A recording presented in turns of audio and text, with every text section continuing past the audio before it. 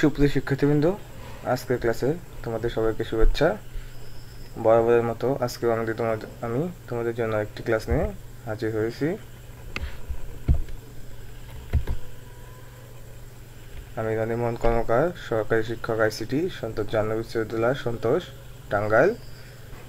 আজকে তোমাদের সপ্তম শ্রেণী তথ্য যোগাযোগ প্রযুক্তি দ্বিতীয় অধ্যায় নিয়ে আলোচনা করব।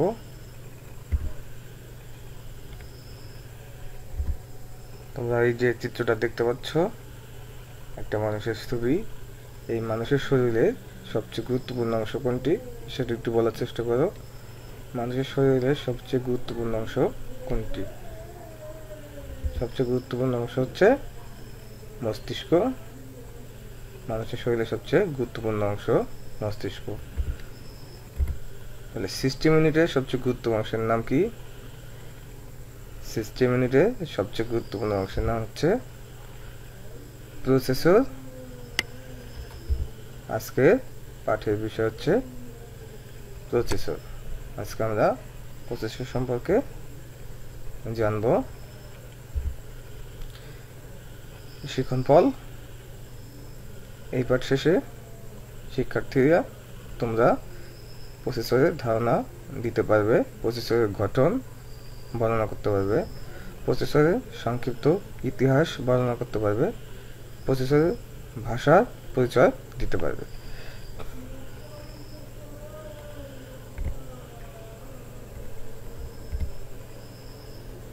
ল্যাপটপের কোন অংশটি সবকিছু পরিচালনা করছে? ল্যাপটপে কোন অংশটি সবকিছু পরিচালনা করছে? প্রসেসর। একটা কম্পিউটার বা ল্যাপটপে পরিচালনা করে হচ্ছে প্রসেসর। প্রসেসর কি দিয়ে তৈরি হয় সেটা একটু দেখে নিই। এই চিত্রগুলো দেওয়া আছে, নামগুলো দেখে নিই। ট্রানজিস্টর, ইন্টিগ্রেটেড সার্কিট যাকে সংক্ষেপে বলে আইসি, এবং চিপ। এগুলো সম্পর্কে আমরা জানবো আস্তে আস্তে। ট্রানজিস্টর, ইন্টিগ্রেটেড সার্কিট, চিপ দিয়ে প্রসেসর তৈরি করা হয়। তিনটে জিনিসের নাম খুব সুন্দর করে মনে রাখবে: ট্রানজিস্টর, ইন্টিগ্রেটেড সার্কিট এবং চিপ। এই তিনটা জিনিস নিয়ে প্রসেসর তৈরি করা হয়। প্রথম মাইক্রোপ্রসেসরে ট্রানজিস্টরের সংখ্যা ছিল 2300টি, আর বর্তমানে কোর i7 প্রসেসরের ট্রানজিস্টরের সংখ্যা 227 কোটি। তাহলে চিন্তা করো, প্রথম মাইক্রোপ্রসেসরের ট্রানজিস্টরের সংখ্যা যেখানে ছিল 63টি, আর বর্তমানে কোর i7 প্রসেসরে ট্রানজিস্টরের সংখ্যা হচ্ছে 227 কোটি। সবচেয়ে একটা চিত্রতে দেখতে পাচ্ছ সবচেয়ে ছোট মাইক্রোপ্রসেসর, কিন্তু এখানে ট্রানজিস্টরের সংখ্যা 227 কোটি।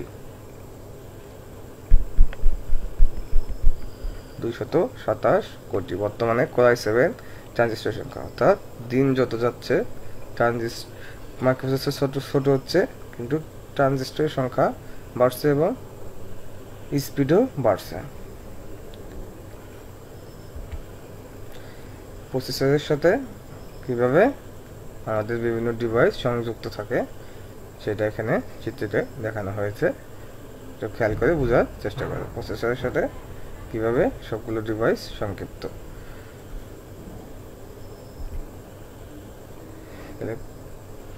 প্রসেসর যেভাবে তৈরি বা যেভাবে গঠিত হয় সেটা হচ্ছে 3টি ইউনিটের সমন্বয়ে একটা প্রসেসর গঠিত হয়।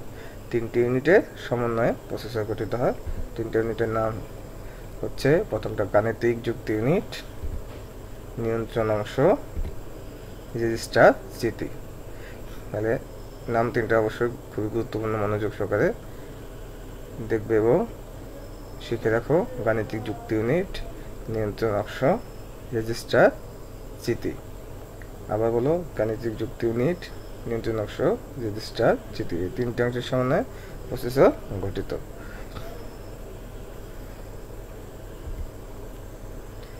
প্রথম মাইক্রোপ্রসেসর যেভাবে এলো তার সংক্ষিপ্ত ইতিহাসটা একটু দেখে নেই। 1971 সালে ইন্টেল প্রথম 4004 বা 4004 নামে একটি মাইক্রোপ্রসেসর উদ্ভাবন করেন। 1971 সালে ইন্টেল কোম্পানি প্রথম 4004 নামে একটি মাইক্রোপ্রসেসর উদ্ভাবন করেন।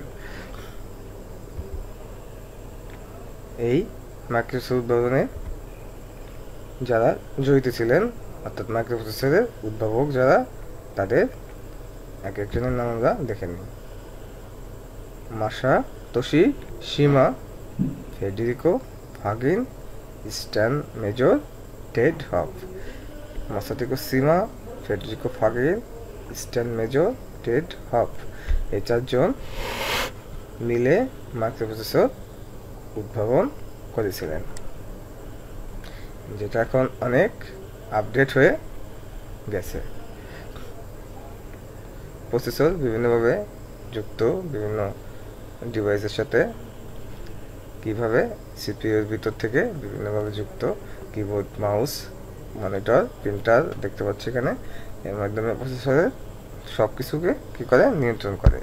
প্রসেসর নিয়ন্ত্রণ করতেছে এই সিপিইউটার ভিতর যে ছোট্ট আকারের প্রসেসর আছে, সেটা এই সমস্ত কাজ নিয়ন্ত্রণ করে। আজকে কোড সম্পর্কে জানতে হবে। American standard code for information interchange code, 8 বিটের কোড।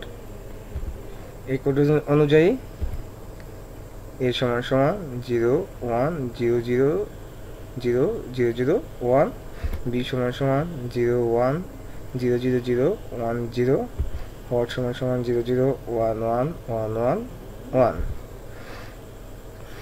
কমা সমান সমান 00101100।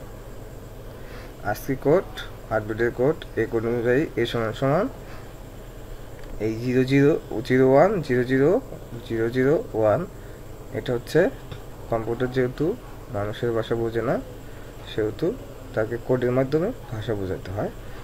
সেই কোড ব্যবহার করে কম্পিউটার বুঝতে পারে। এই আজকে কোড অনুযায়ী এর ভ্যালু হচ্ছে 01000001, বি সমান সমান 01000010। এরকম প্রত্যেকটা অক্ষরই আজকে কোডে দেওয়া আছে। তবে সবচেয়ে জনপ্রিয় কোড হচ্ছে ইউনিকোড।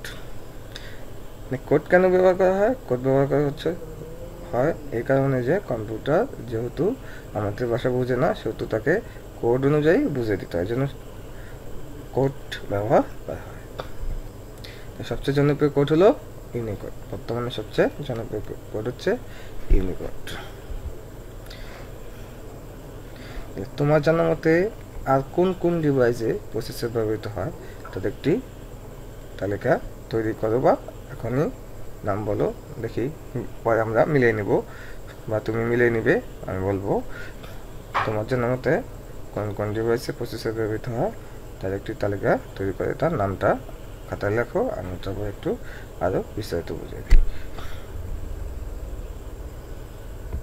অ্যান্সারটা দেখে নিই। হ্যাঁ, উত্তরগুলো মিলে নাও। ক্যামেরা প্রসেসর ব্যবহার করা হয়, টেলিভিশনে প্রসেসর ব্যবহার করা হয়, কম্পিউটারে তো ব্যবহার করা হয়, স্মার্টফোনগুলোতে বা এমনি ফোনগুলোতে প্রসেসর ব্যবহার করা হয়। তাহলে তোমরা আরও জেনে রাখো, ক্যামেরাতে ডিজিটাল ক্যামেরা, তারপর হচ্ছে স্মার্টফোন, ডিজিটাল টিভিতেও এই ইন্টিগ্রেটেড সার্কিট সমন্বয়ে গঠিত মাইক্রোপ্রসেসর ব্যবহার করা হয়। কি কি শিখলাম দেখে নেই। আইসি ফুল নাম হচ্ছে ইন্টিগ্রেটেড সার্কিট। হ্যাঁ, আইসি হলো ইন্টিগ্রেটেড সার্কিট যা ট্রানজিস্টর দিয়ে তৈরি। ইন্টিগ্রেটেড সার্কিট যা ট্রানজিস্টর দিয়ে তৈরি। চিপ, অসংখ্য আইসি দিয়ে প্রসেসর তৈরি হয়। আগে বলা হয়েছে অসংখ্য ইন্টিগ্রেটেড সার্কিট দিয়ে বা আইসি দিয়ে প্রসেসর তৈরি হয়। এই আইসিগুলো তৈরি হয় ট্রানজিস্টর দিয়ে, আইসিগুলো আবার তৈরি হয় ট্রানজিস্টর দিয়ে। এগুলো সব একটি ক্ষুদ্র চিপের মধ্যে থাকে। আগে একটা পিকচারের মতো দেখালাম, সেই ক্ষুদ্র চিপের মধ্যে সেগুলো থাকে। তাহলে অসংখ্য আইসি নিয়ে প্রসেসর তৈরি হয়, আইসিগুলো তৈরি হয় ট্রানজিস্টর দিয়ে। এগুলো সব একটি ক্ষুদ্র চিপ এর মধ্যে থাকে। অ্যারিথমেটিক অ্যান্ড লজিক ইউনিট, প্রসেসরের এই অংশে গাণিতিক এবং যৌক্তিক সিদ্ধান্তমূলক কাজ সংঘটিত হয়। অ্যারিথমেটিক অ্যান্ড লজিক্যাল ইউনিটে গাণিতিক এবং সিদ্ধান্তমূলক যত কাজ আছে তা এই অংশ নির্ধারিত করে দেয়। কন্ট্রোল ইউনিট বা নিয়ন্ত্রণ অংশ, নিয়ন্ত্রণ অংশের মাধ্যমে সকল কাজ নিয়ন্ত্রিত হয়। কোন নির্দেশের পর কোন নির্দেশ পালিত হবে তা নির্ধারিত হয় এই কন্ট্রোল ইউনিটের মাধ্যমে। তাহলে নিয়ন্ত্রণ অংশ বা কন্ট্রোল ইউনিটের মাধ্যমে সকল কাজ নিয়ন্ত্রিত হয়, অর্থাৎ কোন নির্দেশের পর কোন নির্দেশ পালিত হবে তা নির্ধারিত হয় এই কন্ট্রোল ইউনিটে।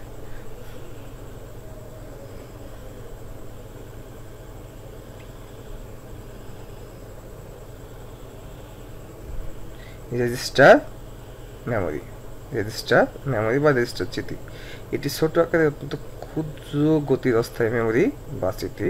এই স্মৃতি থেকে তথ্য নিয়ে দ্রুত প্রক্রিয়াকরণ সম্পন্ন হয়। রেজিস্টার বা স্মৃতি, এই যে রেজিস্টার বা স্মৃতি, রেজিস্টার মেমোরি, এটা হচ্ছে একটা অস্থায়ী মেমোরি বা স্মৃতি, অন্তত দ্রুত গতির অস্থায়ী মেমোরি বা স্মৃতি। এই যে মেমোরি থেকে তথ্য নিয়ে দ্রুত প্রক্রিয়াকরণ কাজ সম্পন্ন করা হয়ে থাকে। অর্থাৎ ছোট আকারে অত্যন্ত ক্ষুদ্র গতির অস্থায়ী মেমোরি বা স্মৃতি হচ্ছে রেজিস্টার মেমোরি। এই স্মৃতি থেকে তথ্য নিয়ে দ্রুত প্রক্রিয়াকরণ সম্পন্ন হয়।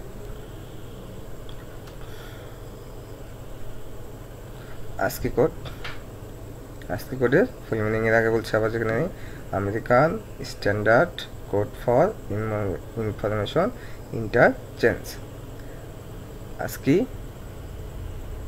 American standard code for information interchange, American standard code for information interchange. Unicode, বর্তমানে সবচেয়ে জনপ্রিয় কোড হচ্ছে ইউনিকোড। বর্তমানে সবচেয়ে জনপ্রিয় কোড ইউনিকোড।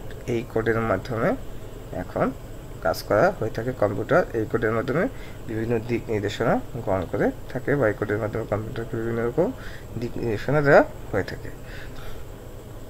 প্রিয় শিক্ষার্থী বন্ধুরা, এই আইসি, C, arithmetic and logic unit, control unit, register memory, আজকে কোড, ইউনিকোড, এগুলো সম্পর্কে তোমরা বিস্তারিত জানলে, এগুলো সম্পর্কে বিস্তারিত আরও শিখবে, এটা আশা রাখছি তোমাদের থেকে। তোমাদের আজকে বাড়ির কাজ প্রসেসর কম্পিউটারের মস্তিষ্ক স্বরূপ এটা বিশ্লেষণ করা, অর্থাৎ প্রসেসর যে কম্পিউটারের মাথা স্বরূপ বা মস্তিষ্কের মতো কাজ করে সেটা বিশ্লেষণ করে স্কুল খোলার পর অবশ্যই স্যারকে তোমরা দেখাবে। স্যার তোমাদের সেইটা দেখে আবার মূল্যায়ন করতে পারবে। প্রিয় শিক্ষার্থীবৃন্দ, এতক্ষণ মনোযোগ দিয়ে ক্লাসটি দেখার জন্য তোমাদের অসংখ্য ধন্যবাদ।